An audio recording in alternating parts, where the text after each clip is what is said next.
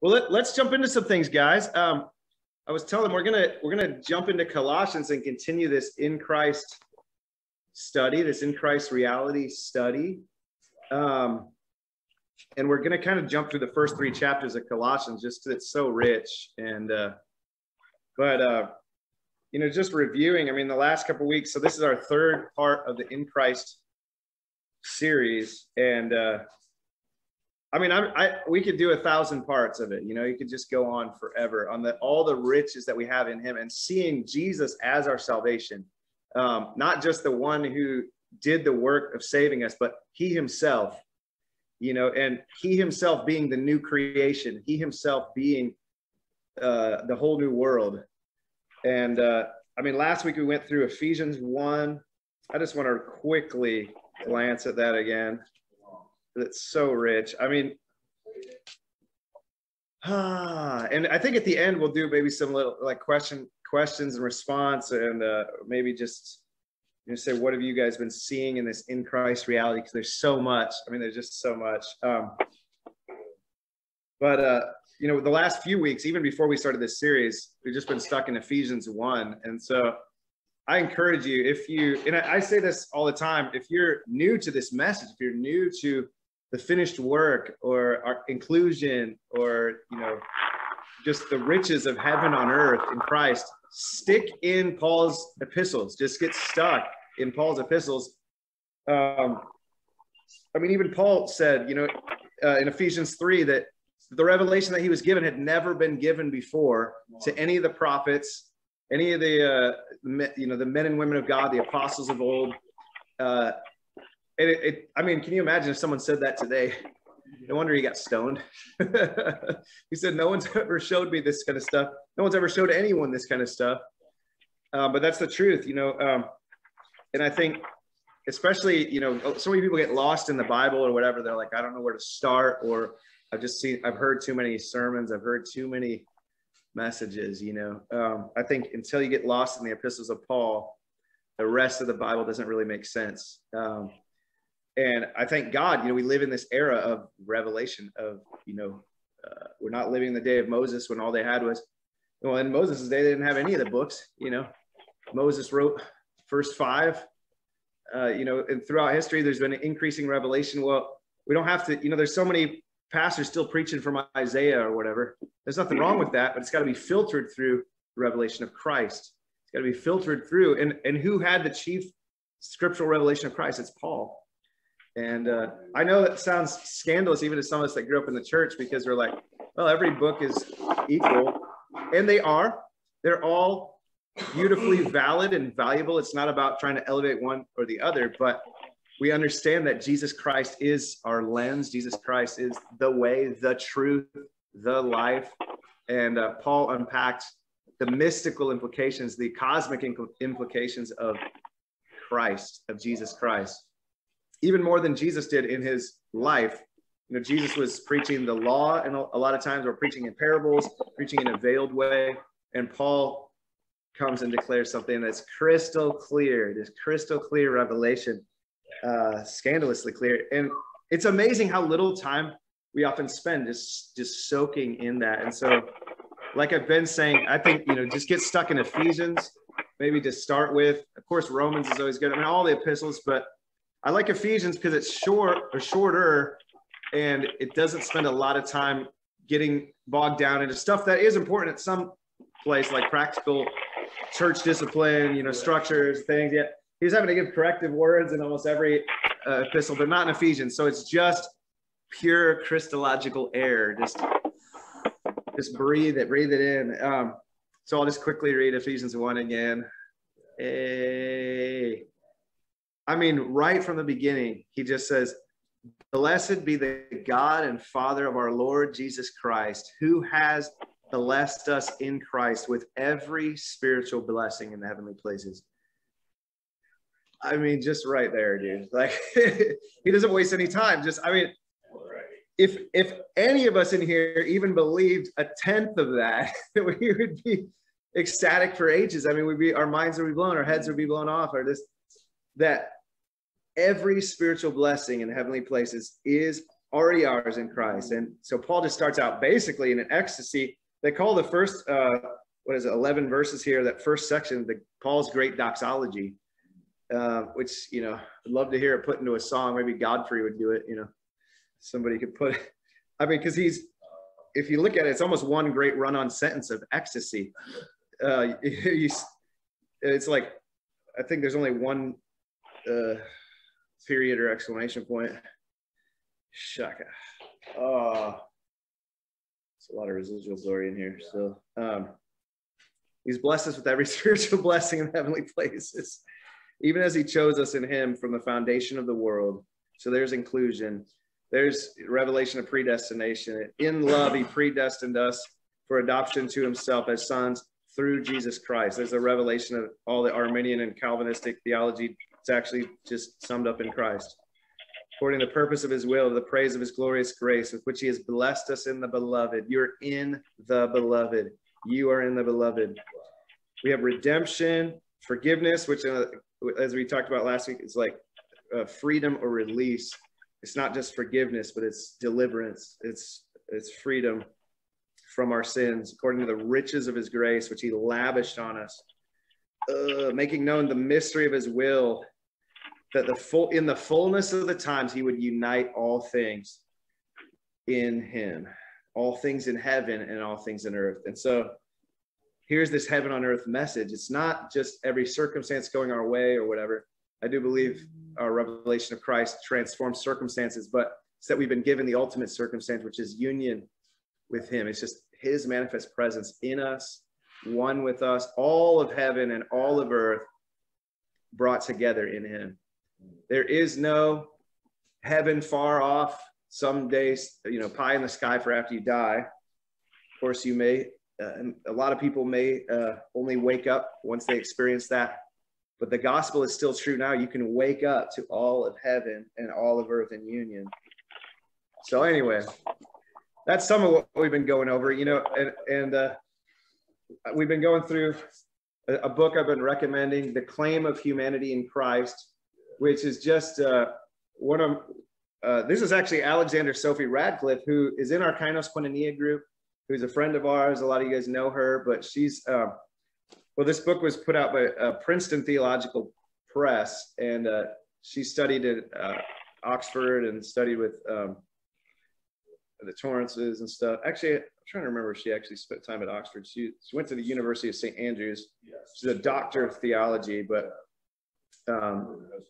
yeah, they're both doctors. Anyway, just, you see some of us, you're like, these guys need a doctor. Well, we are drinking, we're this drunk because we read the Bible, because we're drinking the truth. The truth actually sets you free. There's actual bliss in the truth. If you meet a theologian and they're not happy, they're probably in bad theology. Yeah. If they're not in the bliss, they're not experiencing the manifestations of Christ, then what's the point? There's a lot of good information out there, but it's got to produce. And so in all of our studies, I don't know, I just continue to recommend the Torrance brothers.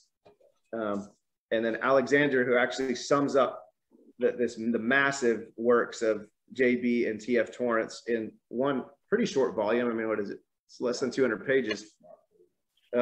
Yeah, another really great one is, if you want to go right to the Torrances, The Mediation of Christ.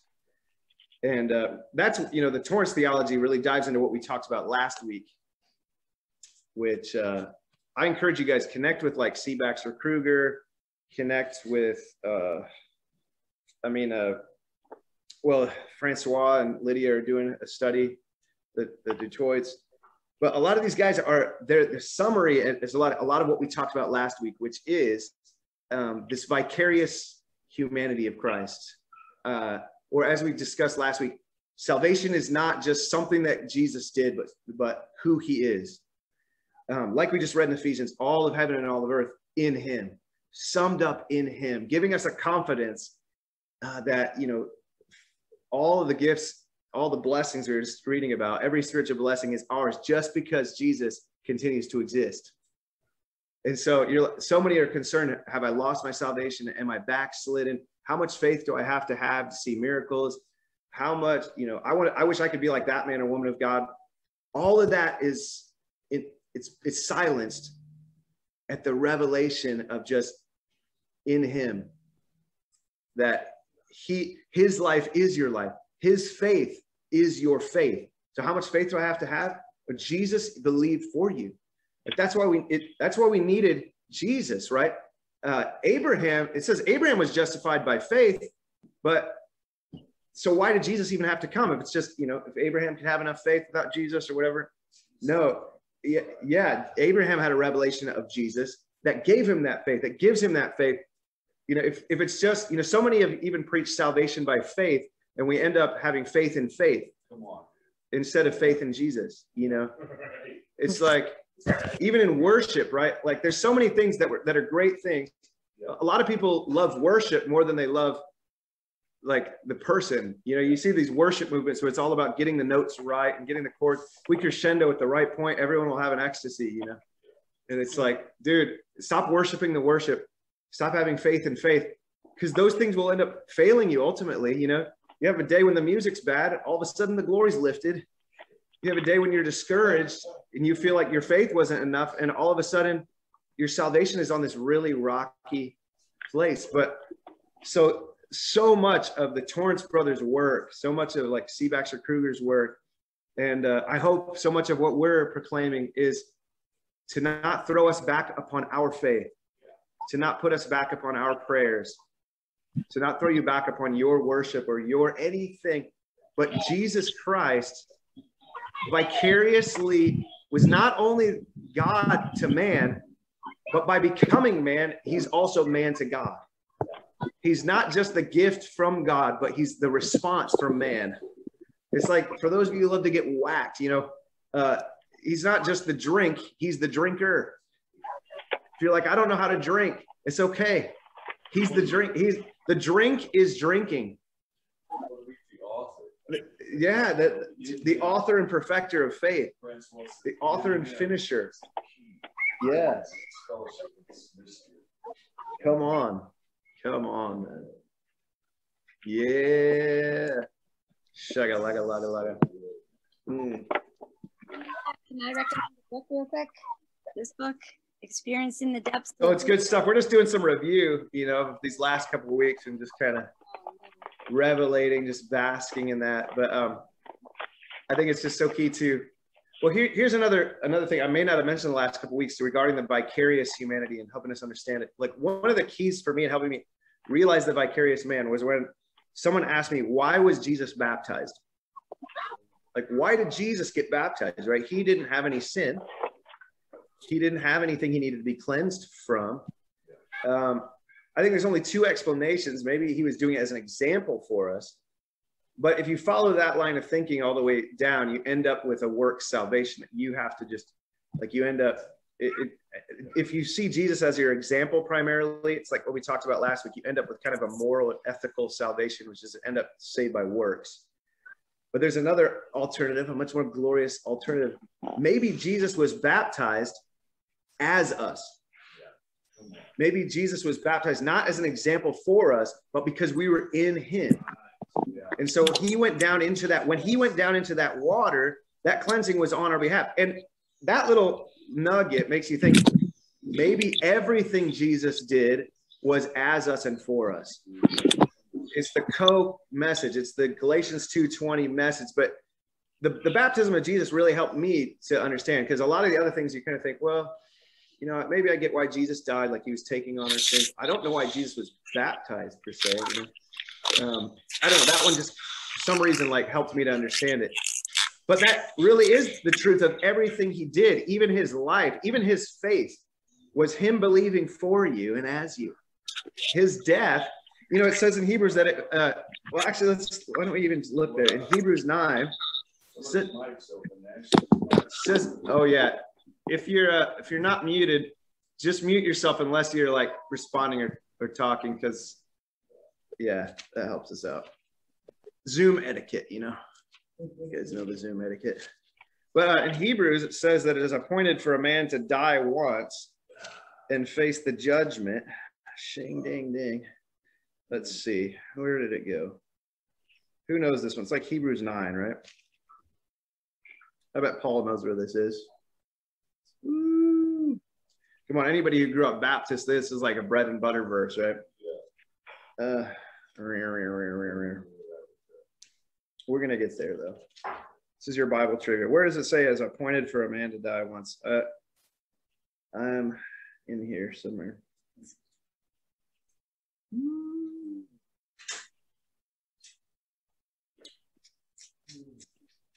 Anyways, it's in the Bible somewhere.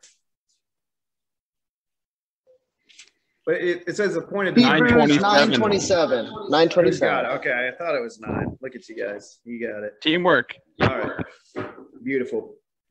So this verse is quoted all the time, right, throughout the church, especially those that are trying to give an altar call, right, because they want to really make you afraid that you're going to die and face the judgment.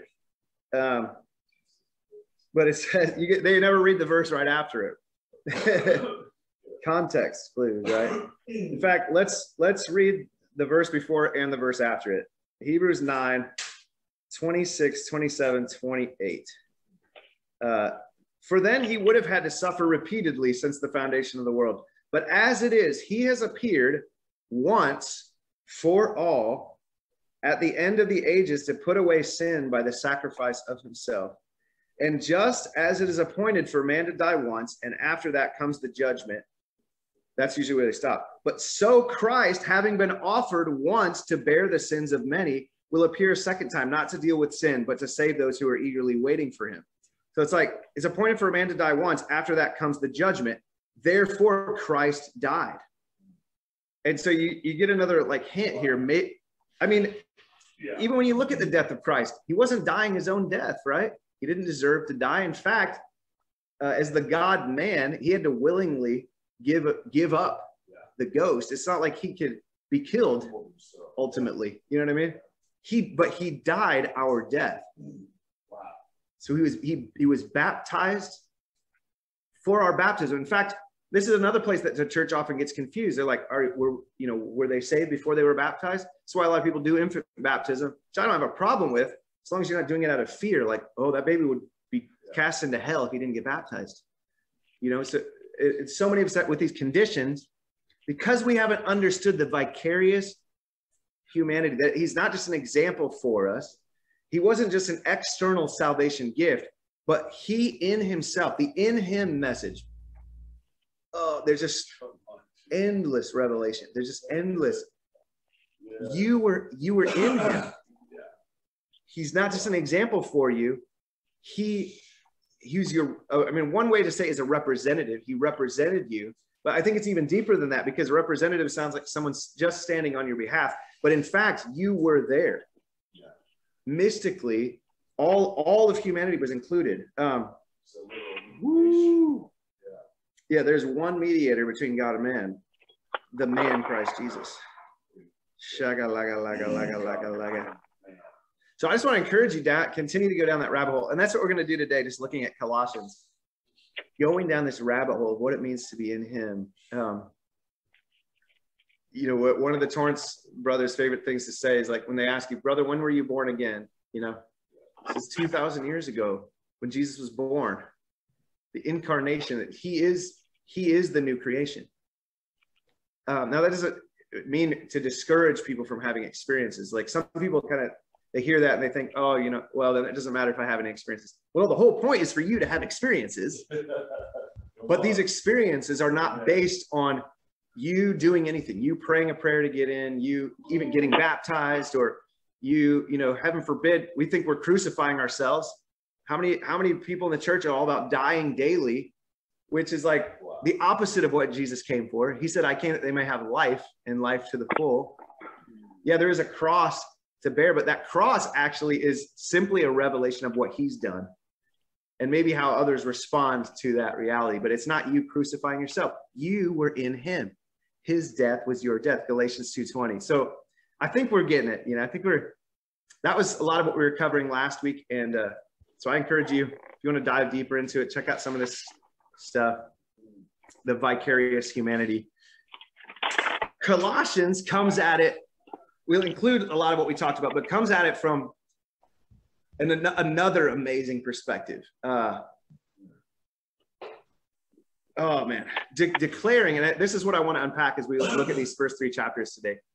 declaring to us that not only was, Jesus's life, death, and resurrection for us and as us in him, like the old song says, were you there when they nailed him to the tree? Were you there when they laid him in the tomb? You were there. The answer is yes. But Colossians then begins to say, you're still in Christ.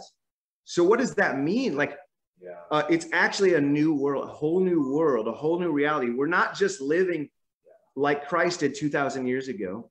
We're in the glorified, resurrected, co-seated, ascended Jesus now. And so what would our life be like? What is our life like? Jesus, the way, the life, and the truth. The truth, Jesus is the truth about, who you are, where you live. Even this whole world we see around us, we see a natural world that's still affected by the fall, but there's actually something greater for us to wake up to than just what our eyes see. And we're not trying to deny the natural world. The natural world is still beautiful and awesome, but by us becoming aware of the truth, this is how supernatural miracles happen. This is how bodies are healed. When are bodies healed? When someone simply becomes aware that there's a greater truth than what they were perceiving with their natural eyes. Amen. And that truth is Jesus Christ himself. Yeah. That truth is Jesus Christ. By his stripes, you already were healed. We're not trying to get people healed. We're waking up to Jesus, who is the reality. Who, he himself is our healing. He himself is, they said, when he showed up for Lazarus, they're like, if you were here, our brother would not have died. And he said, do you believe in the resurrection? She's like, yeah, I believe that people will be raised up on the last day. He's like, no, I am the resurrection and the life. And if you wake up to me, there's no past day or last day. He is the last day. Like the old Sunday school answer of Jesus, it really becomes so good, so good. So I want to look at Jesus today through Colossians as the truth, as the way, as the life, as the reality. So crack open your Bibles if you got one, and let's put our eyes on this page. Whoa. Shing, ding, ding, ding, ding. This stuff that we're experiencing, this life, this is why. This is the mystic secret. In fact, that phrase is right here in this first chapter. I want to start with verse. We could go through every single verse of Colossians. It's meaty. It's dank. But let's do verses 13 to 23 to start out with. Holy, holy, holy. Does somebody want to read this? Any of y'all you want to be our lay reader there? Colossians 1, 13 to 23. We got 10 verses. Shing, ding, ding. If you got it, just proclaim it. Just unmute yourself if you want. And everybody can hear you here. We got you on our Bluetooth speaker. Who's got it? I got it. I got it right here. It's going to be the mirror version. Okay. That's fine, bro. 13 to 23. Yeah. He rescued us from the dominion of darkness and relocated us into the kingdom where the love of his Son rules. In God's mind, mankind is associated in Christ. In his blood sacrifice, we were ransomed. Our redemption was secured. Our sins were completely done away with. Come on. 15. Come on. In him, the image and likeness of God is made visible in human form, in order that everyone may recognize their true origin in him. He is the firstborn of every creature. Verse 16. Everything that is begins in him, whether in the heavenly realm, upon the earth, visible or invisible. He is the original blueprint of every order of justice, every level of authority, be it kingdoms or governments, principalities or jurisdictions. Original form of all things were founded by him and created for him. Come on. 17. He is the initiator of all things. Come on. Therefore, everything finds its relevance and its pure pattern only in him. 8. I'm laughing.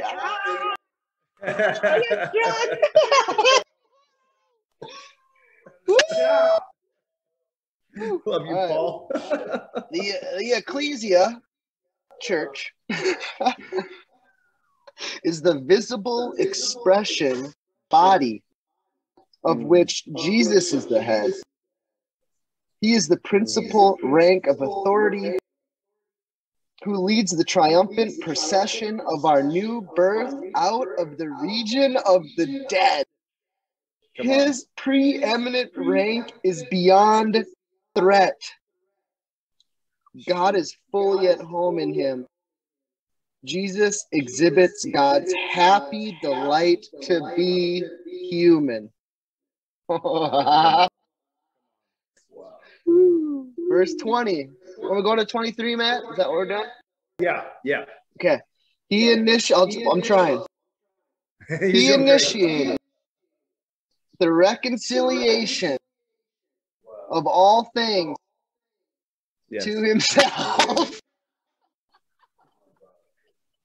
Do we believe any Through of this? the blood of the cross, God restored everything we just talked about in the last couple of verses that were originally designed. Back into the harmony. The reign of peace now extends to every visible thing upon the earth, as well as those things invisible which are in heavenly realms. Verse 21. Your indifferent mindset alienated you from God into a lifestyle of annoyances, hardships, and labors. Yeah. Exactly. Yet he has now fully reconciled and restored you back to your original design. Come on. Verse 22.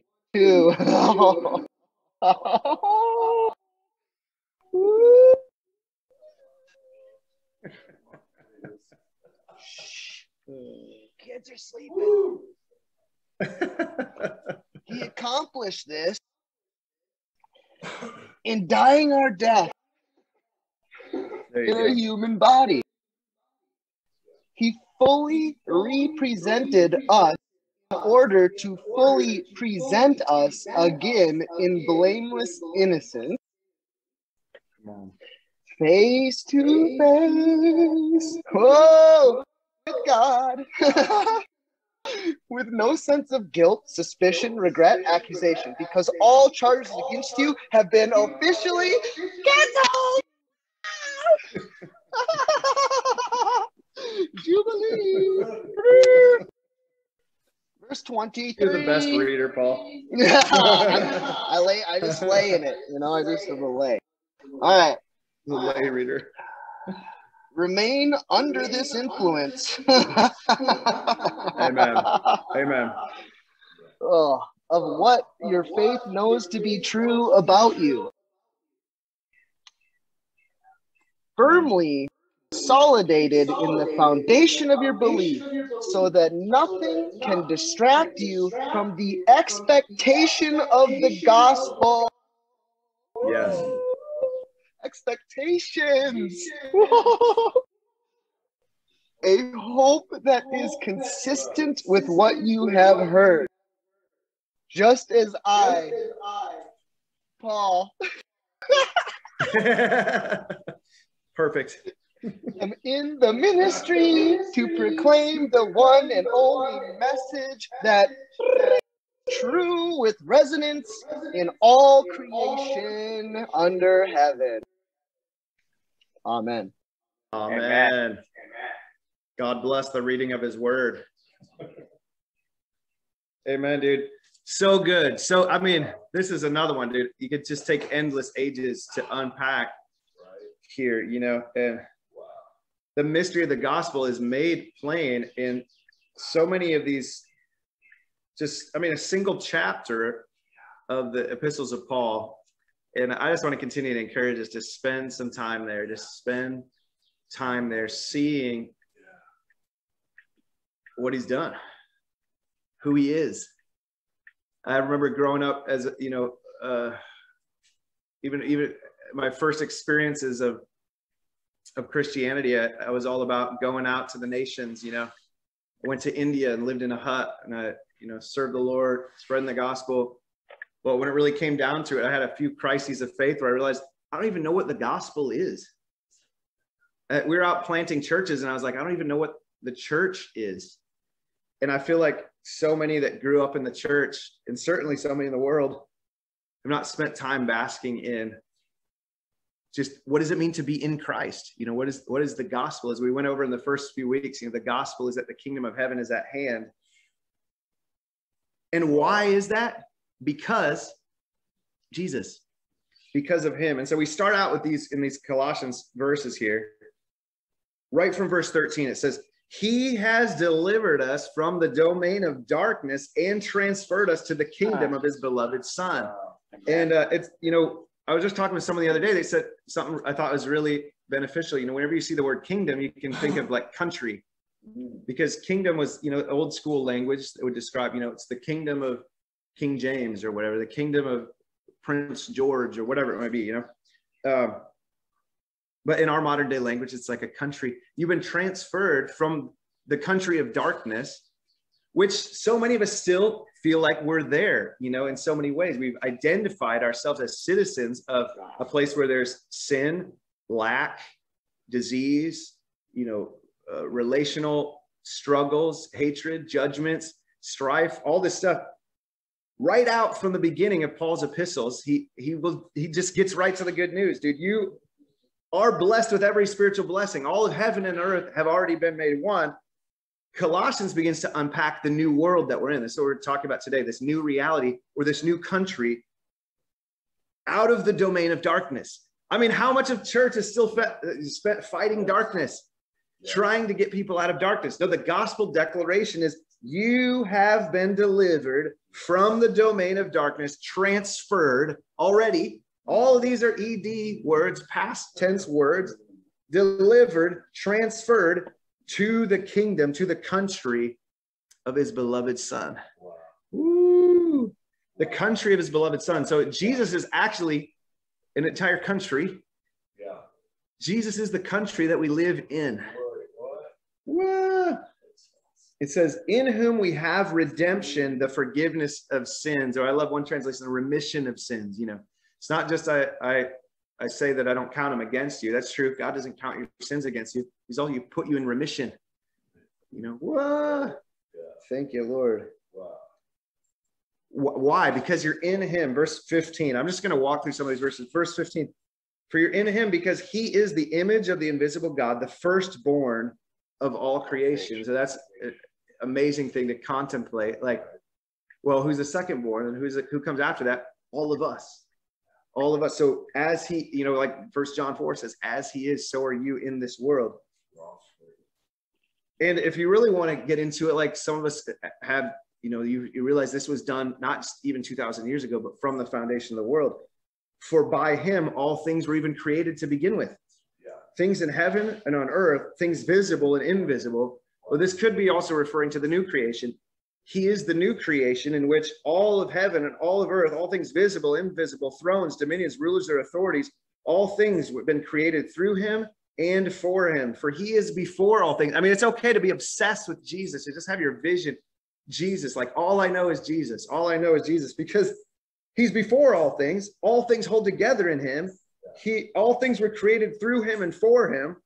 And he is the head of the body. He is the beginning, the firstborn from the dead, that in everything he might be preeminent. That's so whack. Dude, it's just, we can't. It's too much. The old song, you know, turn your eyes upon Jesus.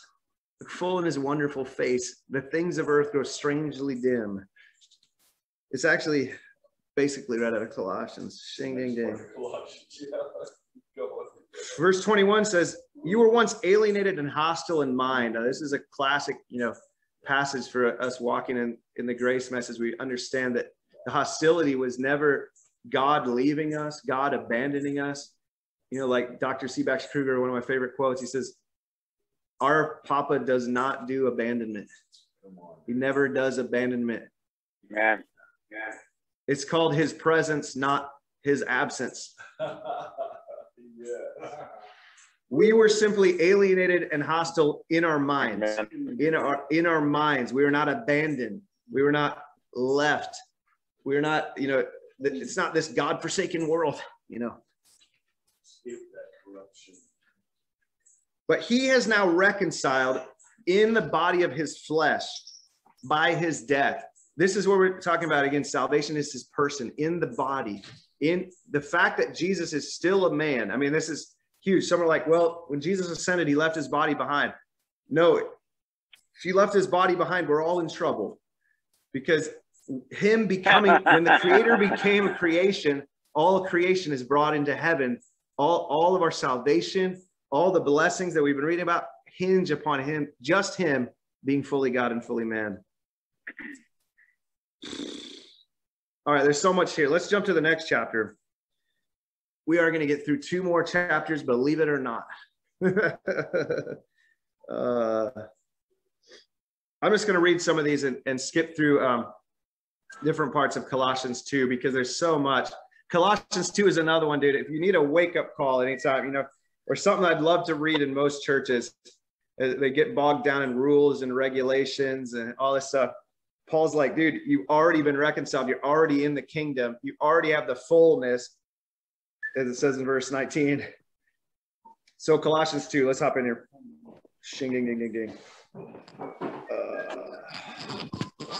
For I want you to know how great a struggle I've had for you and those at Laodicea and all who have not seen me face to face, that their hearts may be encouraged, being knit together in love, to reach the riches of the full assurance of understanding and the knowledge of God's mystery, which is Christ. What was Paul praying for? Not that they would get some, new thing, not that they would get saved, not that they would be delivered, not that they would have enough faith for miracles. He said, I simply want you to be assured and to understand what you have, to understand Christ, to be assured of Christ. For in him are hidden all the treasures of wisdom and knowledge. I say this in order that no one would deceive you through plausible arguments. A lot of plausible arguments in the church. Though I'm absent in body, I am with you in the spirit, rejoicing to see your good order and the firmness of your faith in Christ. Therefore, as you received Christ Jesus the Lord, so walk in him, rooted and built up in him, established in the faith. Verse 8, see to it that no one takes you captive through philosophies, empty deceits, according to human tradition, according to elemental spirits of the world, not according to Christ. For in him the whole fullness of the deity dwells bodily, and you have been filled in him. Now this is really, guys, this is the secret of not being hoodwinked by religion, right? Religion is all about traditions, philosophies, what you need to add, what you need to do, what you need to gain. But Paul says, how do you avoid all this stuff?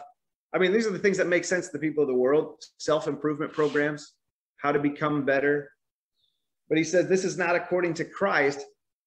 In him, the whole fullness of the deity dwells bodily, and you've already been filled, or in some translations, you are complete in him. The old KJV, you are complete.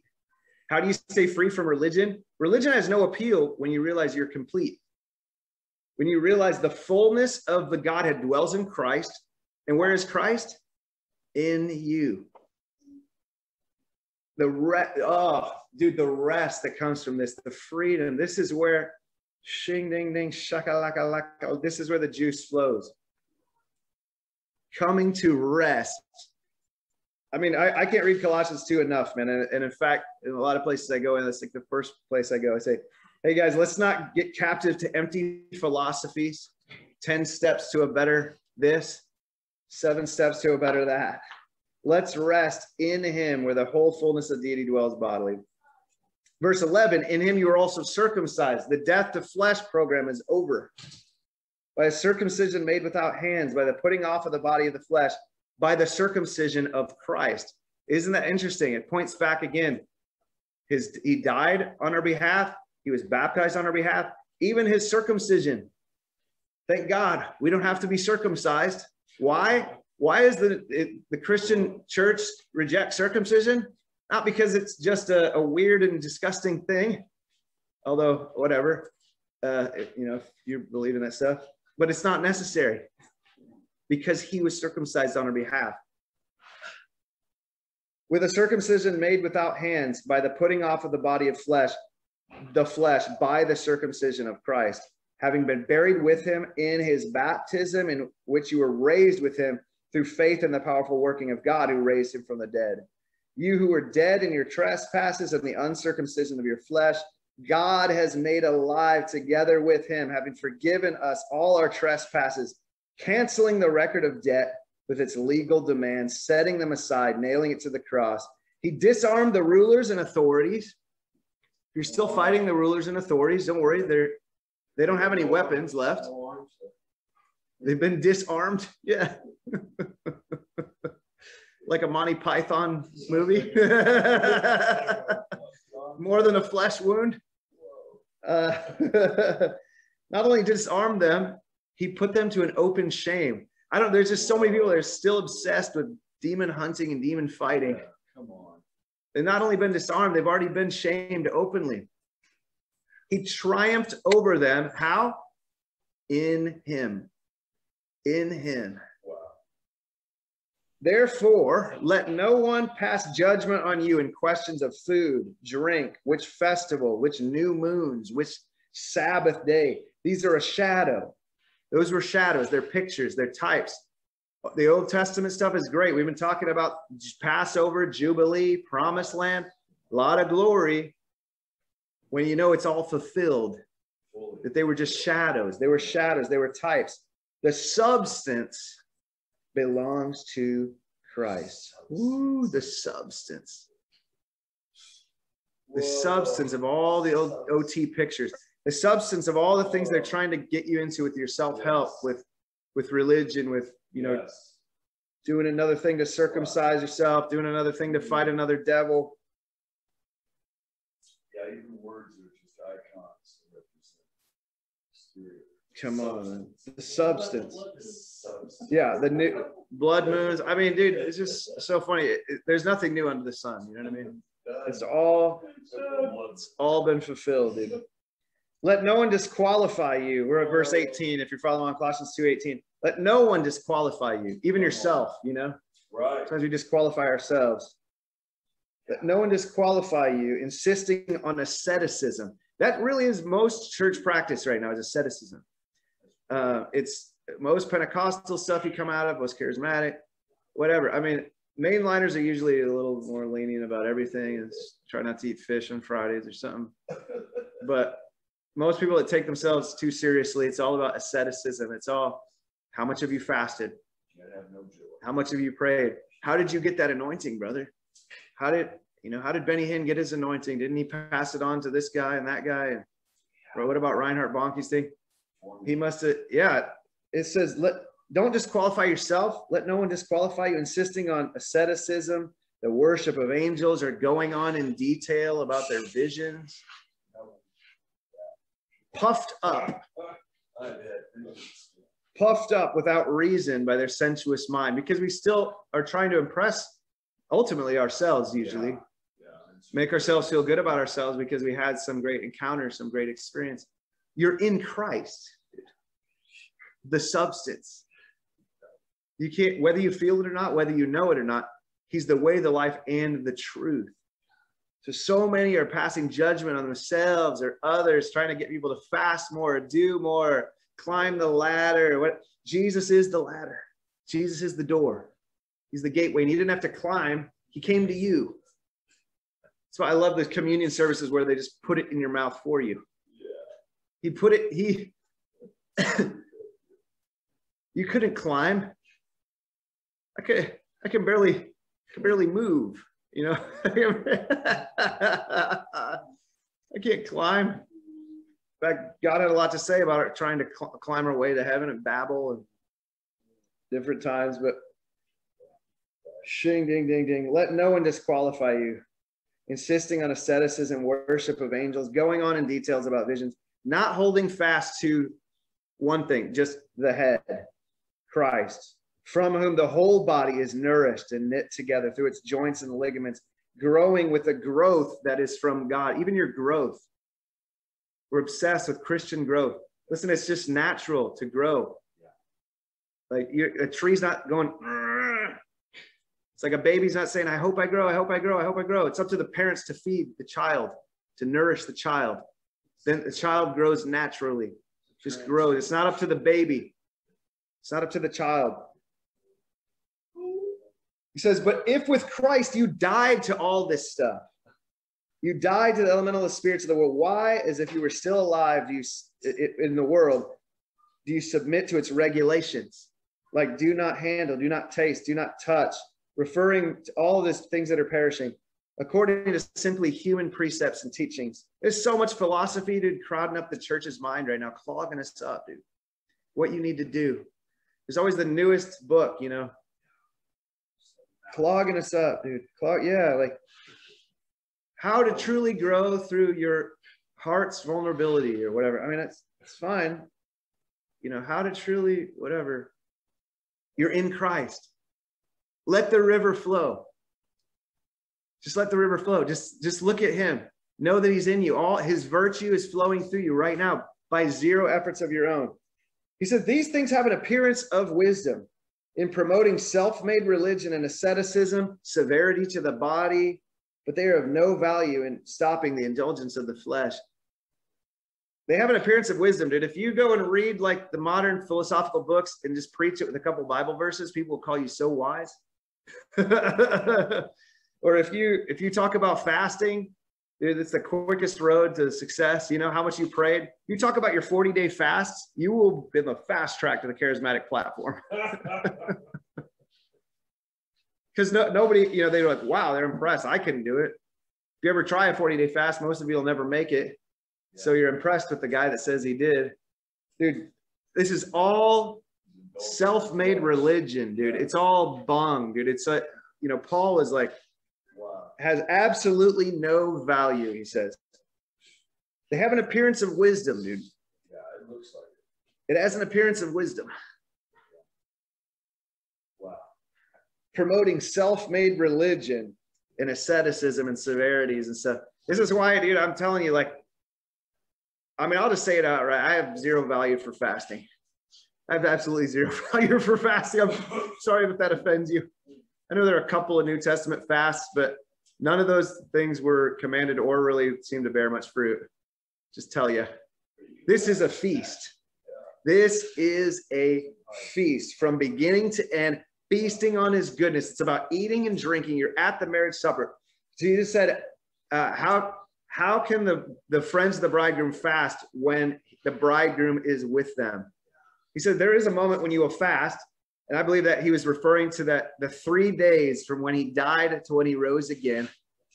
But now we've been resurrected with him. We're seated at the table of the Lord, seated with him in heavenly places with our bridegroom. Yeah. How can you fast when you're with the bridegroom? That's Jubilee. You're in the promised land. You're in the Jubilee, dude. You study that stuff, dude. It's all about grapes on grapes. It's all about wine on wine. It's all. Now we're not just talking about earthly things, although that's great.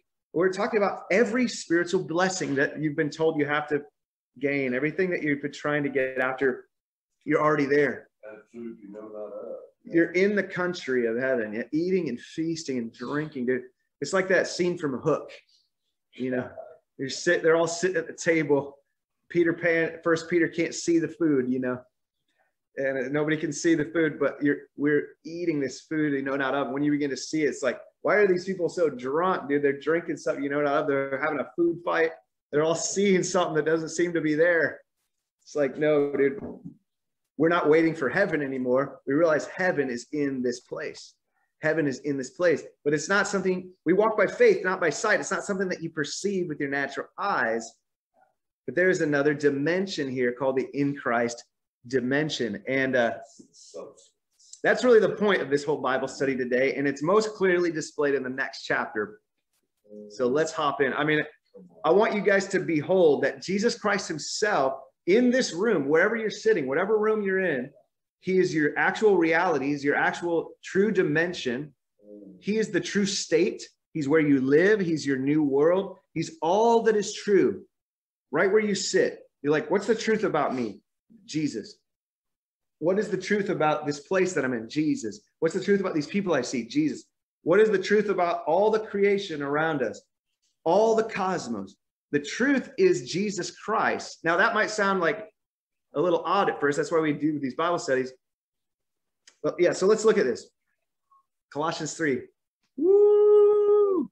This will be our last little segment of scripture for today. And then maybe we'll do some questions and answers and stuff. Because I know, you know, this is like, there's just a ton here.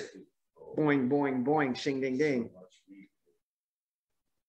I've been stuck in Colossians 3 for like a decade. I mean, I come back to it over and over. I kid you not. Just verse 1 to 11, I can't get enough of it. There is unfolding realms of ecstasy. If then, or as we realize, you can also translate the word if as since. If then or since, because it's not used in a conditional way. But since then, or if then you have been raised with Christ, seek the things that are above, where Christ is seated at the right hand of God. And what does that mean? Verse 2 explains it. What does it mean to seek the things that are above? Not that there's something far away. Above is not talking about spatial or distance. It's talking about the greater things. And seeking isn't about going somewhere else. Verse 2 explains it. It says, setting your mind on the things that are above, or what? The greater reality. The greater things, not something far away, but it's an understanding that what you see with your eyes is not all there is.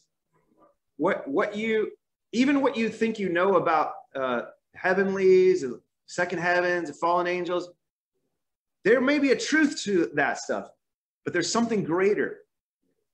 It's called Jesus Christ, but it says, set your mind on the things that are above, not on the things of the earth. Now, this is not promoting Gnosticism.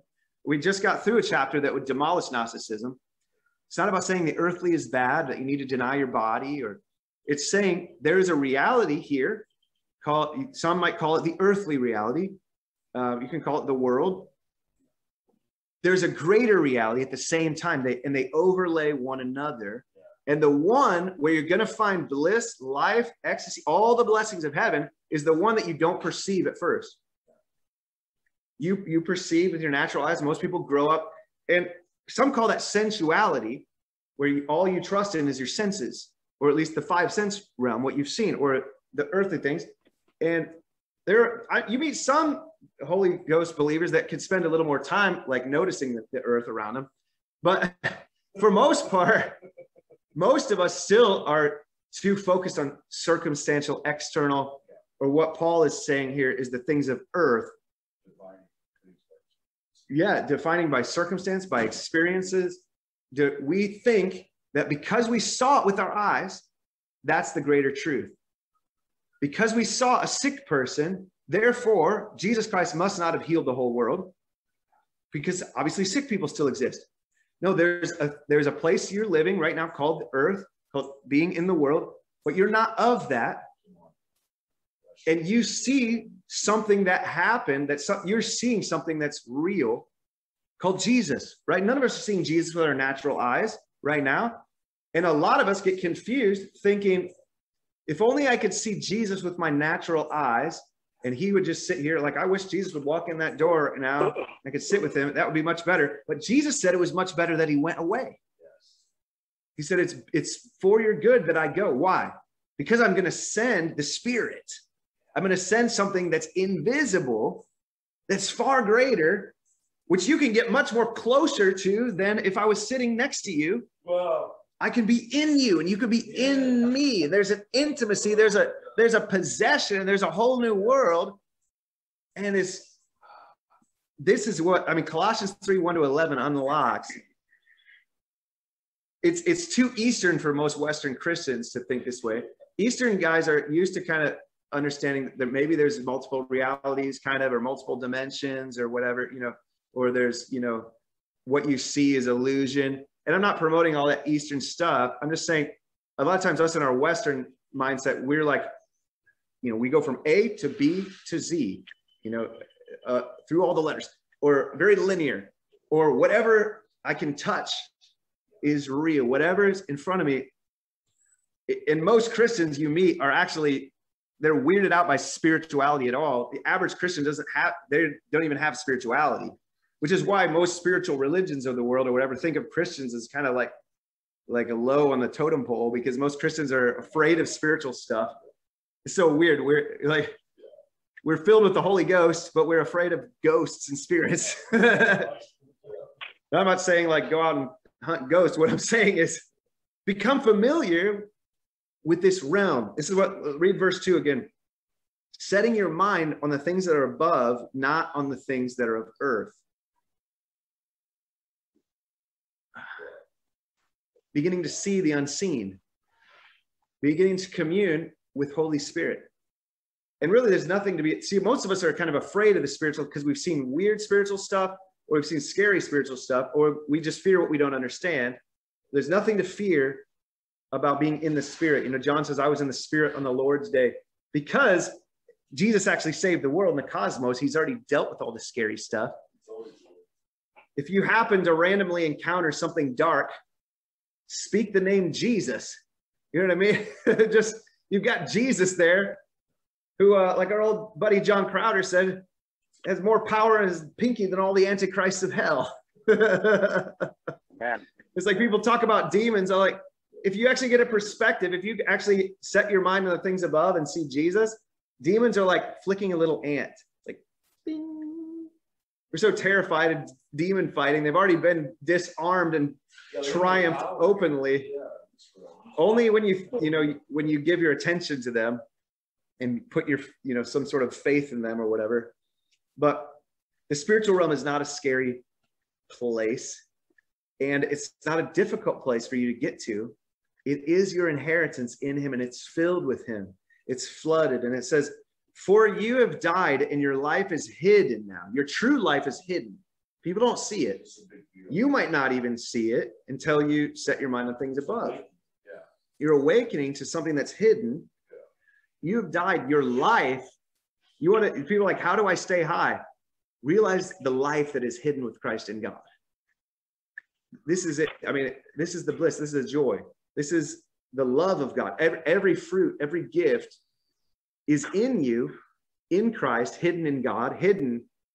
Whoa. But when Christ, who is your life, appears, then you will appear with him in glory. Now that is the great second coming. We are looking for, I always talk about, it's not about distance or delay or pie in the sky for after you die, but we are looking for the second coming. But what happens at the second coming is what's already true about reality, about Christ, about you, will appear to all men, will appear to all. It'll be laid out, it'll be laid before us. Yeah, you don't have to wait for that day. You're called to set your mind on the things above now. You're called to look where Christ is seated at the right hand of God now, to see that now. But there's a day when every eye will see him. And that's the great eschatological hope. That is the great hope of the glory. When, like 1 John says, it has not yet been revealed who we are now, but he says, you are children of God now. Just has not yet been revealed. But why wait? That's the thing. That's the joy of now. People are like, well, if everybody's saved, we're all included and everything's been done, then why should I preach the gospel? It's like, well, you don't want people to enjoy this now? Like, it's like, why should I preach the gospel if everyone's already saved? Well, because they don't know they're saved. They don't know these blessings. Why did Paul write about it? So that you would know about it. Why do we declare the truth? Well, the truth is already true. It's already, your life is already hidden with Christ and God. So we proclaim it that it's no longer hidden. But there's coming a great second coming of Christ when every eye will see. But our proclamation of the gospel now is that eyes can see ahead of time. Just like guys have done for generations, Enoch and David and Abraham, they were seeing something before Christ. They were seeing the Christ reality. Shing, ding, ding. Anyway, so when Christ, who is your life, appears, then you will appear with him in glory, but it's already true. So it's like you can wait until the return of Christ to enjoy all these blessings, or you could enjoy the life of Christ now. You could live saved from sin, saved from darkness. That's all disgusting crap you don't want anyways. It's like, well, why preach the gospel if no one's going to hell? Because people are in the living hell right now because they don't know the gospel. They're tormented. Shing, ding, ding. So, and then verse 5 and so on, it goes on saying, so put to death, or in some translations, reckon dead or consider dead what is earthly, the sexual immorality, impurities, evil passions, covetousness, which is idolatry. For on the account of these, the wrath of God is coming. In these too you once walked when you were once living in them, but now put away all anger, wrath, malice, slander, obscene talk. Do not lie to one another, seeing that you have put off the old self. Seeing that you have put off the old self. These are not the true things about you. You're not a wrathful person. You're not a sexually immoral person. Doesn't matter who you are. That's true about you right now. Whether you feel inadequate or you feel like you're a great Christian. It's about what's true in him, right? So putting off all this stuff, there's some people like, well, the grace camp doesn't talk about sin.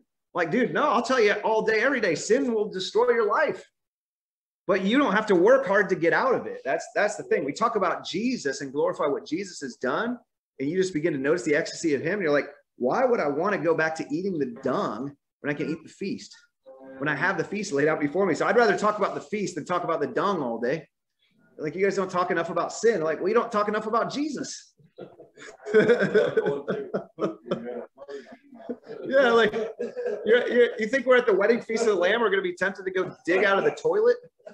Like, these are the things. The wrath of God is coming against these things, not against people. But the wrath of God is wiping these things out. And there is a day when when every eye sees him, and God is going to destroy every root and fruit of those things out of people's lives.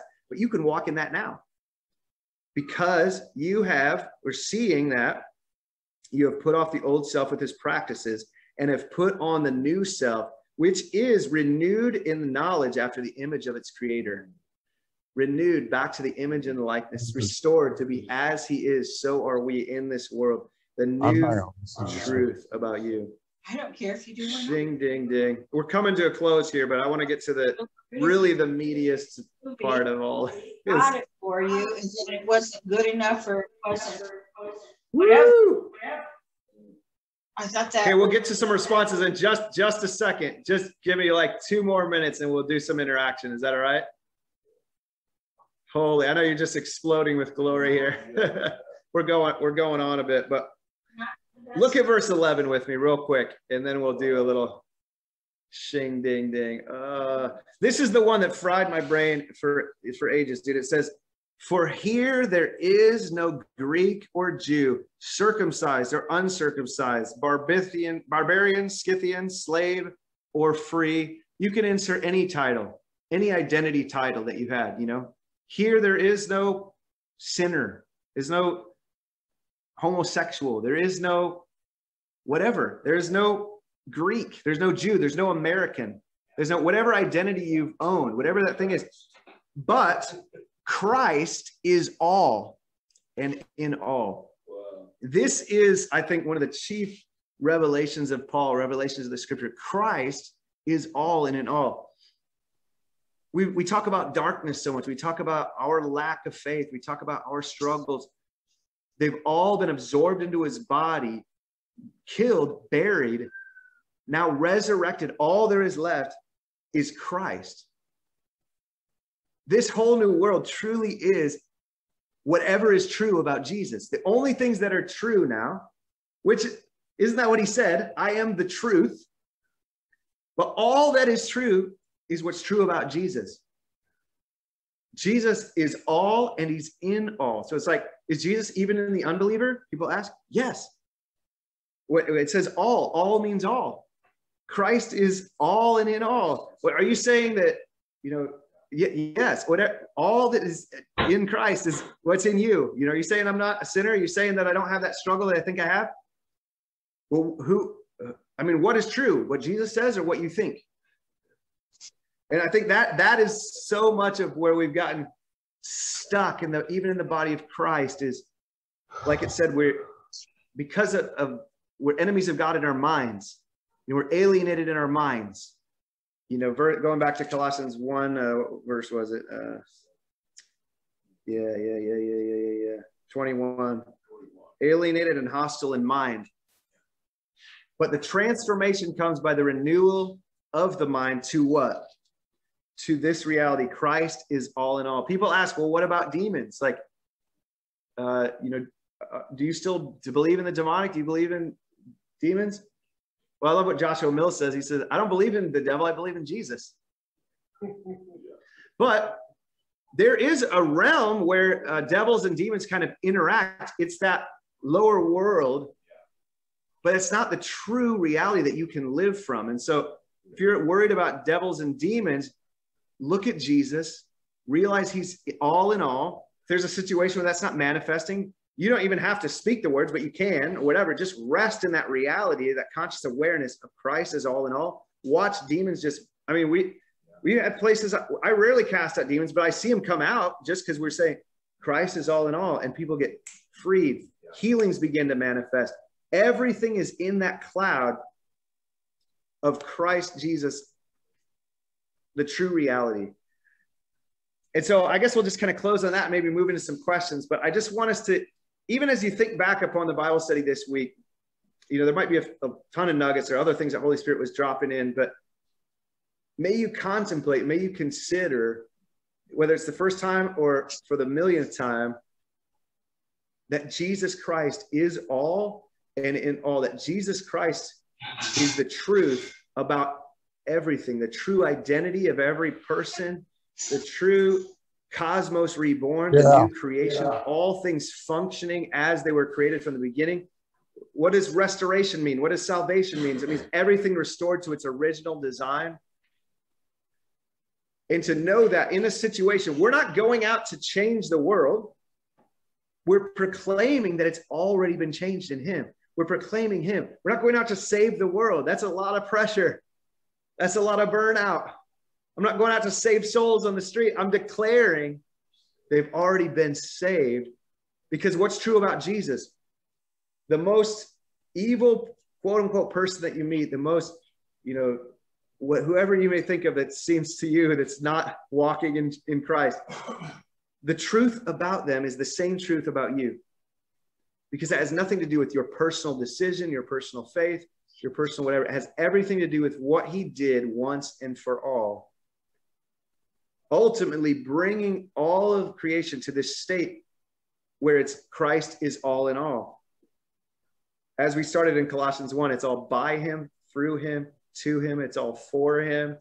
The old Sunday school answer, it's all about Jesus. So thank you, Lord. Thank you guys for joining. You guys got any questions or responses or something? I know someone was already kind of overflowing there. Let's interact a little bit. Let's take some time together. What's on your heart? What are you feeling right now, guys? Shoot. Well, when you begin to speak that truth, yeah. Let me mute myself and then you can talk. How about Holy Ghost. Yeah, let me turn my over here. Let me get on Matt.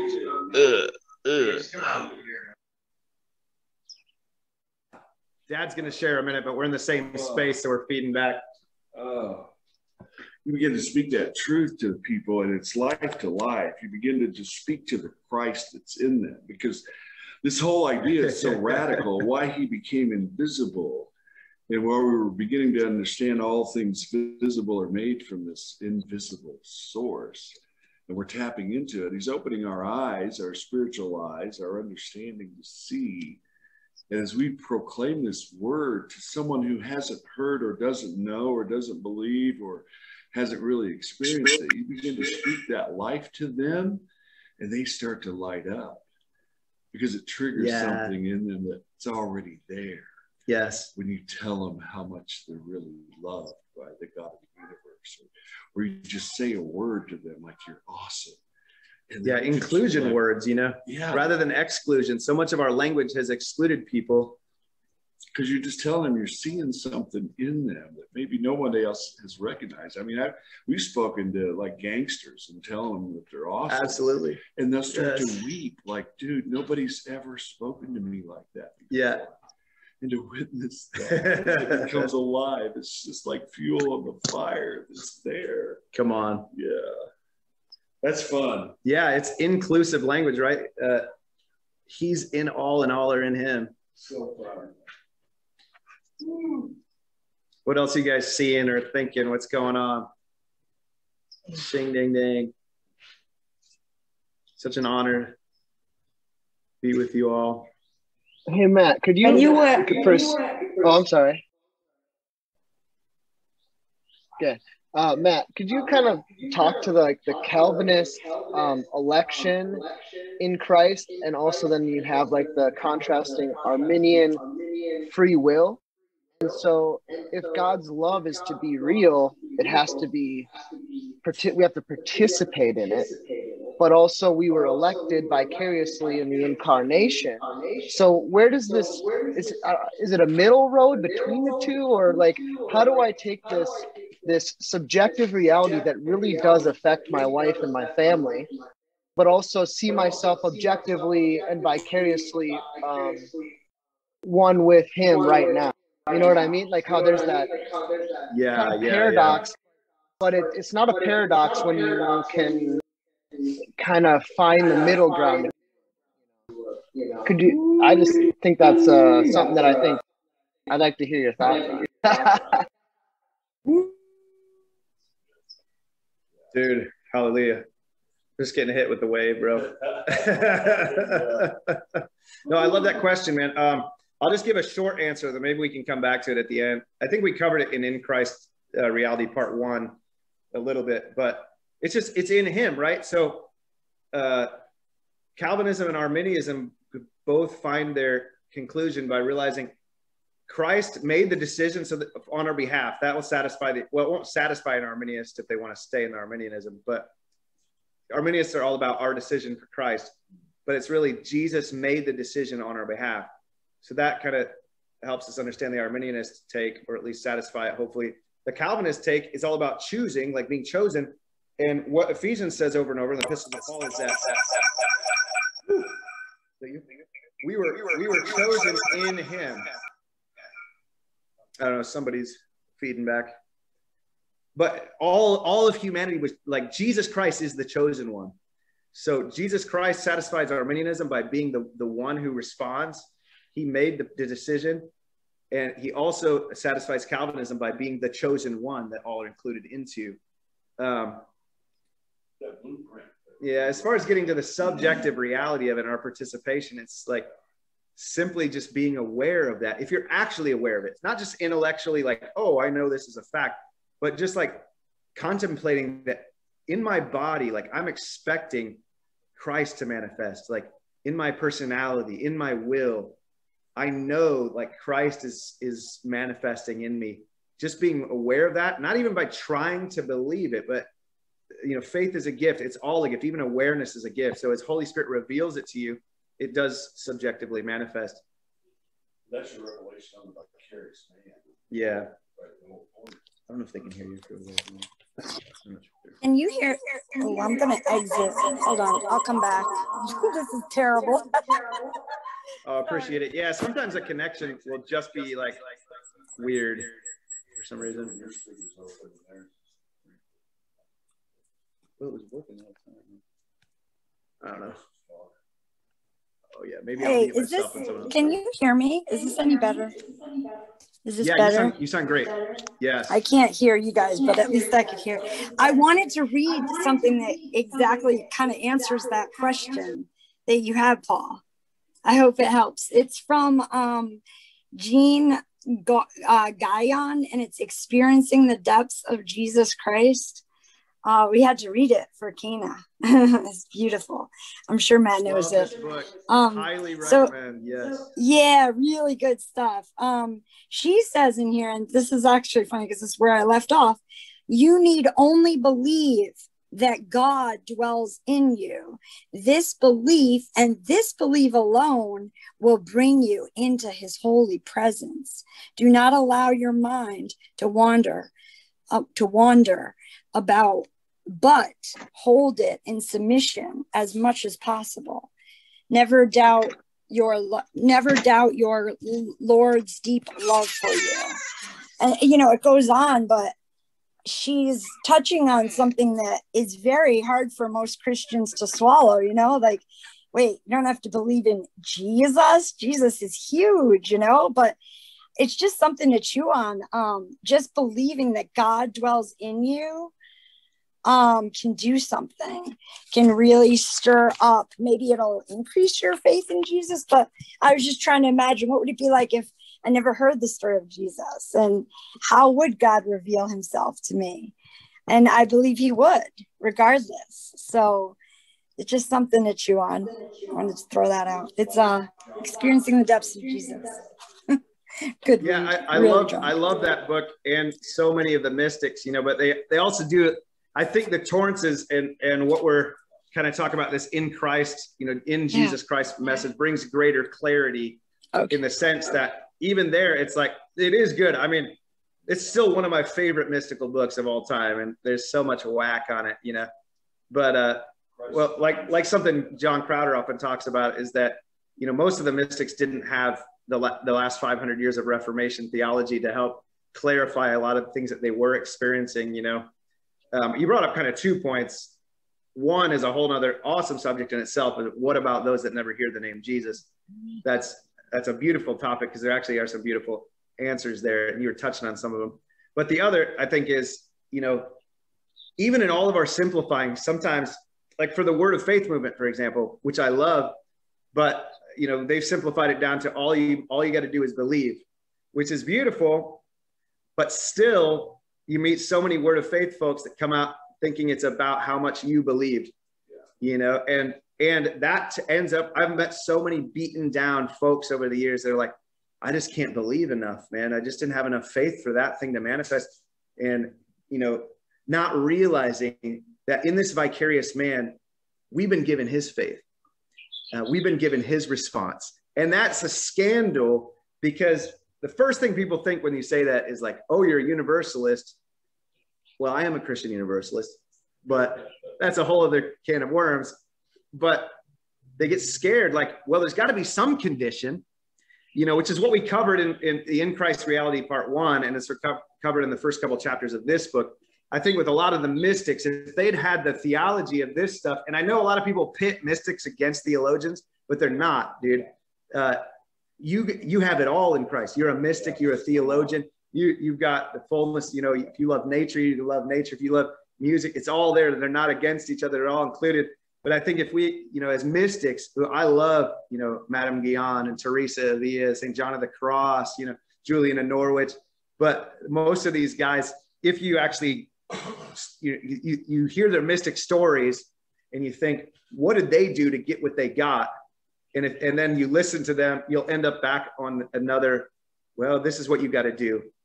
And through the revelation of like the Torrances, and just, I think it's the revelation of Paul and the simple gospel that so many of us missed for ages. But we realize, like, it's not even, I just have to believe. It's literally, the word I use is just an awareness that Holy Spirit gives us as a gift to walk in all this stuff. So it's like, yeah, but how, I want to walk in it more. It's like, that's a great desire. You have absolutely no ability or need to try to make that happen. Now, that doesn't mean go and try to run the opposite direction, because some people are like, well, if I can't do anything, I'm just going to go get drunk and play video games in my parents' basement, or something stupid like that, But this, this revelation is a pure, unconditional gift in Christ, even of our faith, even of our submission. This is where every little stream seems to put it back in some conditional thing. All you have to do is yield, or all you have to do is submit, or all you have to do is surrender, all you have to do is believe. No, Christ invalidated all of that. He did everything for you. We're simply becoming aware of what he's already done. Even the awareness is already true in Christ. So people are like, it doesn't make sense to me. It's okay. this life isn't about a systematic theology of making everything make sense to you. It's always easier than you thought. It's always more of a gift than you thought. And I know that, man, that rubs against our Western evangelical charismatic background so much. We want to come up with something. We want to say, well, it's really easy. No, it's not. It's actually not easy. It's effortless. It's really simple. It's just believe. It's like, no, it's actually simpler than that. It's like, he believed for me. Well, but what's my part? And I think that's, that is a bit of what Paul Wisnowski, is that how you pronounce your last name? Or I was butchered. What Paul was hinting at.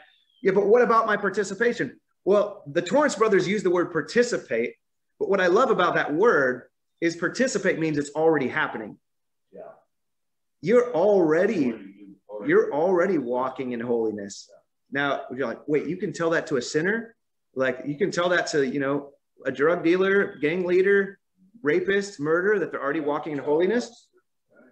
By proclaiming that they're already included in everything that Christ is and has, that is the gospel that has the power to transform. Because that word has faith. Yes, that gift of faith comes to them through that gospel. And so you're like, well, but it's not fair, Wow. Say that again, Matt. That was so good. This is the mystery that we continue to unpack over and over. Like, everywhere we go, it's what people cannot comprehend. And so it's the most offensive thing. It's the hardest thing to comprehend, because we're like, what about my part? Well, Jesus is your part. Yeah, but I've got to at least believe in him, right? Like, no, Jesus believed for you, but okay, then I just submit to his belief. It's like, no, by him and from him and to him are all things. If any part of it initiated and originated in you, at the end of the day, then you get the glory for that. At the end of the day, you can boast in that. What you probably wouldn't want to, but you still could. And the ultimate thing is that this is all God's doing all the way through. He saved us single-handedly. He wakes us up single-handedly. It's a scandal that I still can't, someone said, the only problem with this gospel now is how to put it into language. How to put it into Matt, words. the thing that keeps coming up is just, what about hearing God's voice? Like, you hear that a lot in the church too, like discernment and hearing God's voice. And how would that tie into it? That's just sort of what religion is kind of popping into my head right now, is like, the discernment. Well, hearing God's voice is awesome. Like, every one of you already hear God. Yeah. Every one of us already hear God. So thank you. Yeah, you're already there. You're already hearing God. Just have to help them find out where they heard and how they heard and when that happened. Yeah, no, it's just, well, it's beautiful. I love talking with like random people on the street and just saying, when did you first hear God? When did you first, or remember how God's been with you through your life. I'm not bringing Jesus to anyone. Jesus has never forsaken us, never left us. Our Papa never does abandonment. So they just might not have clarity. That's why we preach the gospel. We bring greater clarity, but they're already in union. They're already hearing God. I mean, you meet random people, they remember that angel story they had from when they were a kid, or that dream they had, or that time they just felt something that they couldn't explain. Everybody has that. We're usually just conditioned or told we're crazy for talking about it, or, we shove it all down. But we all, that's actually the basis of the new covenant, right? If you read Hebrews 8, it says, I'll remember their sins no more, put my laws in their hearts and minds. And it says, they will all know me, from the least to the greatest. That's not a prophecy for the future. That's the new covenant. That's crazy. That's what we're in right now. That was a prophecy from the Old Testament, but in the New Testament is where we're at. Everyone knows God. I mean, that's crazy. Everyone hears God. We just might not notice sometimes, or we've been told to shut that down or whatever, but God never stops speaking and revelating. It's good news, guys. It really is. It's juicy. What else? Somebody else. What's burning in your heart? We got time for a couple more. Maybe I know some of you already had to go, but what's up, friends? When you were talking about all the religious stuff, yeah, it was so funny because the church I'm visiting is ICF, and we have a next step culture, and I'm always like, oh, I don't have to do any next step. Amen. Because Jesus already did it. Yes. Exactly. You just gotta, it's funny though, because I do appreciate the passion, and it is important, the emphasis on encounter that a lot of these churches are carrying. This message is not to de-emphasize encounter or experience. It actually releases you into greater encounters and greater experiences. So we're not, telling people don't experience and don't have encounters. No, we're saying you're in them already. Just notice what's going on, and be aware to what you're already included into. And so it is a challenge though, when if I go to churches like that too, often the first thing I want to say is, there's no more steps. The steps are over. He stepped into us, but then, God shows you wisdom and how to communicate too. I often value what they're in, but yeah, I usually don't hang out too long in those places. One of my best friends always is talking about, I'm so happy when I understand the love of God fully and can accept it. Either she accept the love or she didn't. There was like, there's so much lies in religious churches or charismatic churches. People are getting brainwashed. Yeah. And I'm like, no, you're right. That is one of the toughest things. I know. I just bless you in that place where you're at, to just know, how to walk, whether with them or avoiding that situation. Each one of us are different points. Your tipping point where you're like, if I hear this too much, like it's actually going to affect my personal life. But then there's others that you really know you have the grace to stay in that without, going back to asceticism and all that Colossians 2 BS that we were talking about. Will worship. Oh yeah, can you read it? It's hard for me to read the comments. Sorry guys, like on my little phone while I'm trying to see your faces. Please explain again that part about it would be better for Jesus to go, so send the Spirit. Oh yeah. Say that we already had everything. Oh yeah. So Melinda is asking about like the sending of Holy Spirit, how Jesus said it was better if I go away.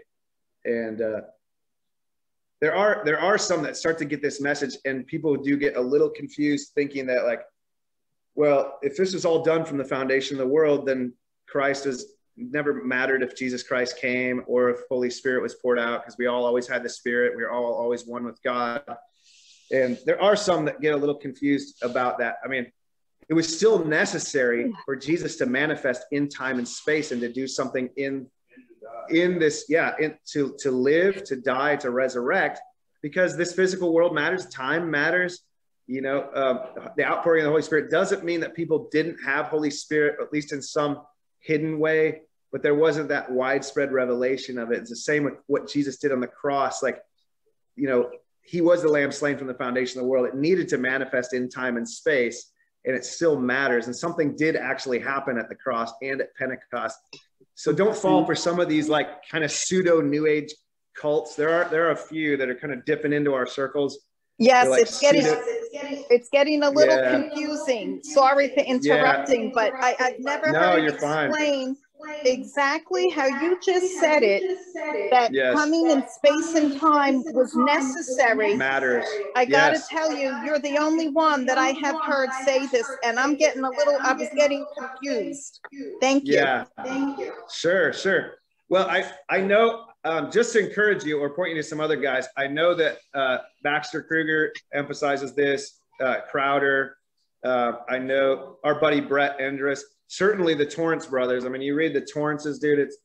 Yeah.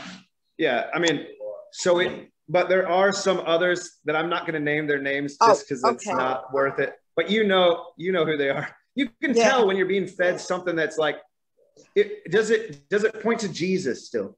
You know what I mean? Does it point to the glories of his life, death, resurrection? Then you know there's something to it. When you find Jesus Christ being de-emphasized, you know, even some will just talk about the Christ, but never hear about Abba, Jesus, and Holy Spirit. It's like there's a Christ consciousness cult. There's a lot of New Age talk about, you know, our oneness and union. And any true spirituality is going to emphasize union, you know. And so, but there's a lot of confusing stuff. And I've met a lot of people, they're like, I am God, you know, and then next thing you know, they're just like, whatever. I mean, there's just so much weirdness that comes after. Describe, you know? I do love all the other guys you mentioned, but maybe it went over my head, or the way it was explained, I didn't pick up on it. But well, you Brett, know, I did hear a couple of weeks ago say something like this, and that's when I started getting a little confused about, was it 2,000 years ago, or was it before the foundation of the world? Right. Well, and the answer is yes. If you find someone that de-emphasizes one or the other, they are missing out. And so you want to emphasize both. You know, one is, you know, the eternal. I mean, how do you comprehend a God that lives in time and space, but also created time and space? You know, so the fact that this is a little like confusing, it's okay. We're all mystified in a way. God's not the author of confusion, but when you encounter, we're talking about the most massive like things that have ever happened in cosmic history. So it's okay. I'm still mystified in ways. And like I said, putting this stuff into language, I think the only thing to avoid is if you find people that are de-emphasizing the life, death, and resurrection of Jesus. If you find that, you know, there's teachers that it's all about just cosmic Christ, or it's all about just oneness, or it's all about just God as a concept, or they start using just the word source all the time, you know, rather than a personal Jesus. You know, this has crept into some of our streams. Yeah, but they're the easy. I think they're a little easier to dismiss. I won't say any names as well. Right.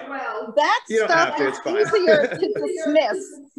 But this issue was getting like, my favorite teachers sound like some are saying something slightly different about the Holy Spirit. So hence the confusion. Yeah, the other ones are easy to dismiss, so to speak. Yeah. Well, it's just interesting though, you know, there are plenty of passages in the Old Testament that allude to the fact that the whole earth is filled with his glory, you know, that Holy Spirit is everywhere. And if our Father is truly not a deadbeat dad, then there was never a time when our Father left us, you know? And so that's important. That really is important for the human heart to know, like, well, God didn't just leave us for 4,000 years to like work it out, you know? He's not that kind of God, you know? And so that's where, but then some people start to emphasize that, and you start to get confused. Like, well, what did Pentecost matter? You know, I think what helps us to understand is just to know that all this stuff did need to manifest clearly in time and space to affect both forward and backward in time. You know, they call Jesus appearing the fullness of time. So it's, you know, all that stuff that may have been true even before Christ was still true because of Christ and because of his coming. Okay. You know, and so where some people get confused is when they think, well, it was just always true, therefore the life, death, and resurrection, ascension, sending of the Holy Spirit was not necessary. That's when I think your spirit is rightly a little disturbed by that. You know. Thank you so much. Thank you for doing this. No, it's fun. Thanks for everyone that's still hanging with us. You know, it's beautiful. These are I love it. Yeah. To talk and discuss the greatest things in the cosmos, you know, to revelate on Christ. Whoa. There's something about this. I mean, it is this mystical fellowship that we're caught up in. And yet, hi, Amy. We're realizing that we are his chosen form, right? From the very beginning, always intent to fill this form in time and space. We are. Yes. Yep. And yet we're beginning to being enlightened to the idea that we're in an eternal realm here. We're not necessarily limited by time and space. So it's yes, it expands our exactly. consciousness, and we That's have right. to be able to think like he thinks, know what he knows, to be able to even begin to comprehend it. And it's mind blowing. Yeah, we were talking about that movie Arrival. That's a fun one on these. We don't have time to go into all of it, but if you want a fun one that kind of talks about this time and eternal reality, like watch the movie Arrival. It's pretty good. Who else? Anybody else got anything before we got to go here? It's so good to see you all. I'm sure your hearts are all burning with revelation and shing-dings. Woo! What is shing-dings? We've covered a lot. What are the shing-dings? Yeah. Yeah, there's so much meat here, but you guys meditate on that too, and then present some questions. You know, if you want, and this week present some questions for the next week. We can answer some stuff. Yeah, we love questions. You know, a lot of the church is afraid of questions, but I think the truth prevails. You know, so if you're like, what if all of you are completely off and totally wrong? It's okay. Ask away. Let's examine the truth. I know there's this phrase that I've heard a little bit where it said before Jesus was the Word made flesh, that he was always the Word to become made flesh. And there you go. And I'm not sure if I'd heard that unpacked a little bit more, but I think maybe it speaks to like a little bit of a salvific quality to the anticipation that God had to just like how we would respond just in creation. So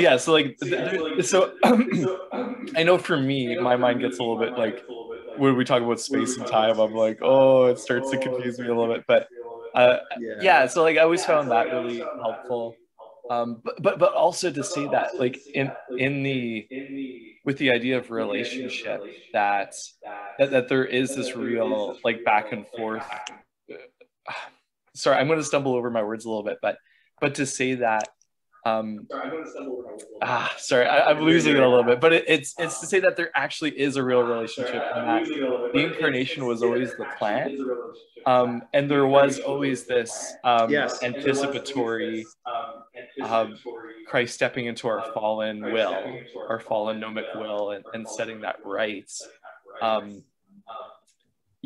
Sorry, but I get a little bit mixed up with it, but and then the other piece is that like when C.S. Lewis talks about space and time, he says that every moment is like now to God, like God doesn't see things that are happening in history as past, present, and future, but that every moment is happening as if it's now, with the standout like Christ, his life, his death and crucifixion, that being the standout now moment that encompasses all. And so, sorry, I'm kind of saying this, and I've had a lot of time to think about it, but as I kind of try to piece some things together, it does stretch my imagination a little bit, and I don't know if I explained it totally right, but those were just that's it, bro. That's it. Yeah. It's fun, dude, contemplating the mystical realities of the universe, dude. Yeah, totally. No, one of the points you hit on there. Oh, go ahead. Yeah. Yeah, no, I was going to say, go further on what he was saying. Mute your mic, Matt, because you're getting reverb when your mic's open when somebody's talking. Yeah. Hello? Can you hear me now? Hello. Yeah, go ahead. We hear you. We can okay, hear you, good. Thanks, man. Thanks. Yeah, no, because my early days of all this, I just realized I had to be willing to accept mystery. There's the other things that we don't. We were talking earlier about the space and time and how it was necessary for Christ to come into space and time and put a warp in the time-space reality in order for this all to happen. But it's like, you're like, well, how did that happen? Well, if we're willing to believe that Christ was born of a virgin, you know, it's like, but then you can't believe some of the other mysteries. Well, it's like, well, what's the point, you know? Or yeah, there's already a mystical aspect to it already. So I mean, and we in the West especially need to. It's hard. I mean, my business is based on science and logic, and I have to work with engineers and chemists, and so I especially have to, you know how to turn my brain off, so to speak. Not turn it off, but access a different part of it, I guess. But anyway, that's just my 2 cents on that. Be willing to accept mystery. So anyway, that is super good, Bob. That's it. Whatever that's. Oh, thanks. Can someone explain the Trinity to us?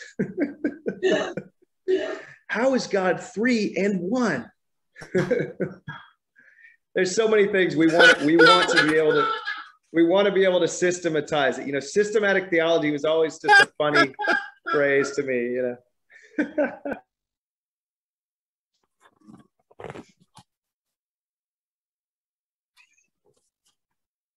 I heard it said that if Jesus didn't ascend, we wouldn't have been ascended. And if he did ascend, and we have ascended with him, therefore, we don't look to Jesus we don't need to all crowd around in the upper room. This is the main point, I believe. Now, correct me if I'm wrong, Matt, because this is out there. We're talking about mystical secrets here. But the point I see of him going away, that he might send the Comforter, is not that the Comforter wasn't always there. He is the life-giving Spirit. Without the Holy Spirit, we would be dust. That we would not be animated. We would not be living this life we have now.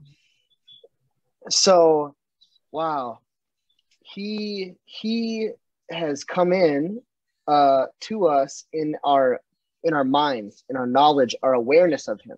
If Jesus was sitting in this room right now, it'd be like if a Backstreet Boys had a concert or something, you know, or like Donald Trump was sitting in this room. You're like, oh my gosh, it's Donald Trump. You know, you're like, it's Backstreet Boys. It's Jesus Christ. You know, and we would just be like, I just need to sit, lay, hang out with, woo. You know, we would be like, who wants to get closer? If I could only touch his garment, I would be healed of this disease. The Comforter comes to enlighten our mind of the reality that we don't need to see a Jesus apart from ourselves. And that was what we received by his going away, is not that he did a work.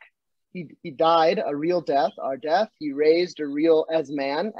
He ascended as man. These are real works that were important in space and time. But the fact of why he left would be to have us not look outwardly, but to see him when we look in the mirror, to see him when I look at you, all your little squares. I just see Jesus. I'm Jesus. Absolutely. Yes, I was thinking about that. I was thinking about, the Jesus within, and a lot of people who have seen him, around the world and stuff, they all see him in a different way. And I think it's something to do with your culture, how you see him as well.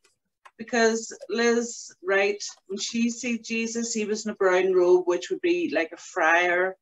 She grew up in the Catholic faith. So, and then somebody who's Jewish, they see Jesus like a rabbi. So, they've seen him in different, and I think it's to do with whatever culture, but I've never seen him, but I've had wee glimpses, that type of thing. And I'm always saying, I want to see you, Jesus. I want to see you. And then I have all these imaginative thoughts and pictures, and it's really crazy. It's like, that doesn't look like the Jesus I'm imagining. So I was thinking about, he replaced me. He died in my place. And I mean, that's wow. I mean, mind blowing. In a sense, he's me, as he is in heaven, so am I on the earth. I mean, that's like, wow, as he is, But then I had this whole thing. I've been sort of drunk for 3 days, I came from very religious background, like religion. And even the word mystic, I'm so frightened of the word, mystic, I can't touch that.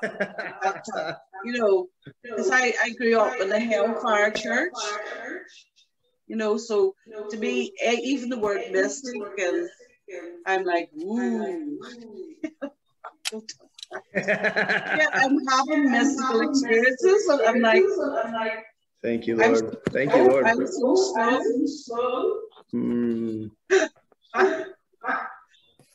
Wow. Love you, Shirley. Thanks for coming on.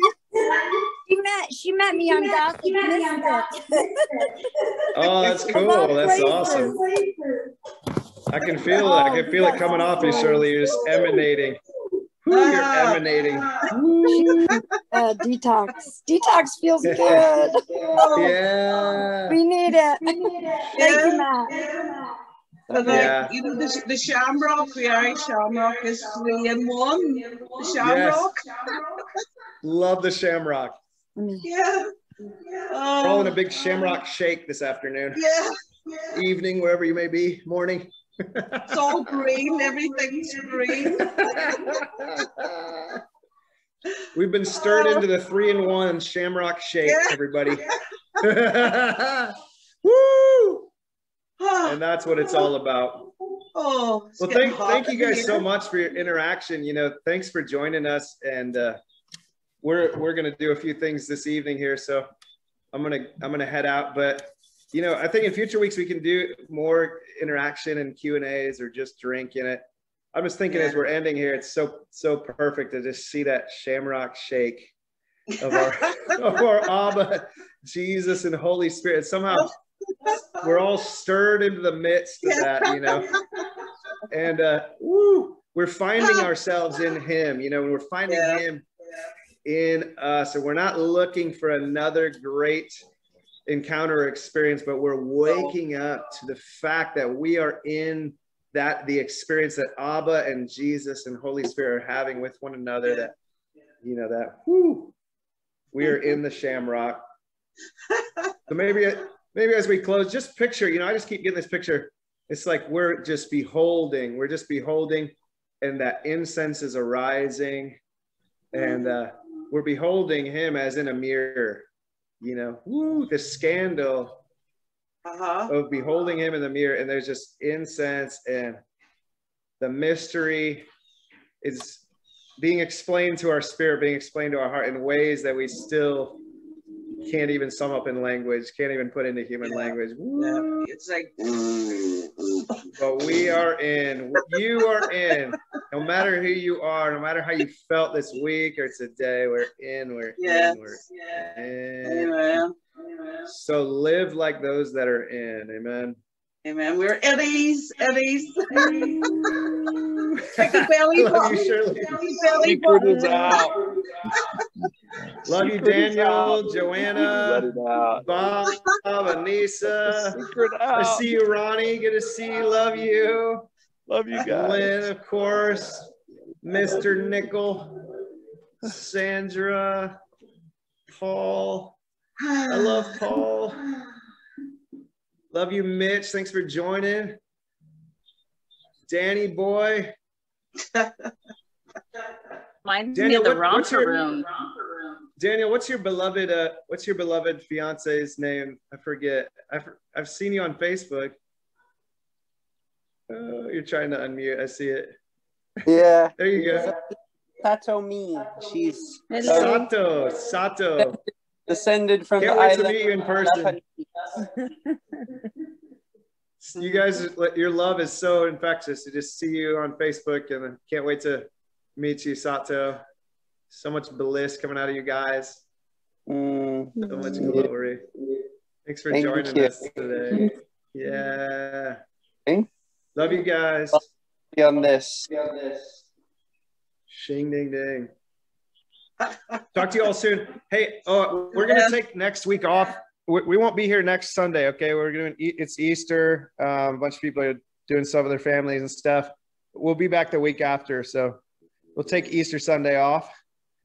But enjoy your co-resurrection. Shing ding ding. Have a wonderful holy week. It's holy, like every week. La la la. Shing ding Let ding. him out. Hey. Let him out. Let him out. Let him out. Let him out.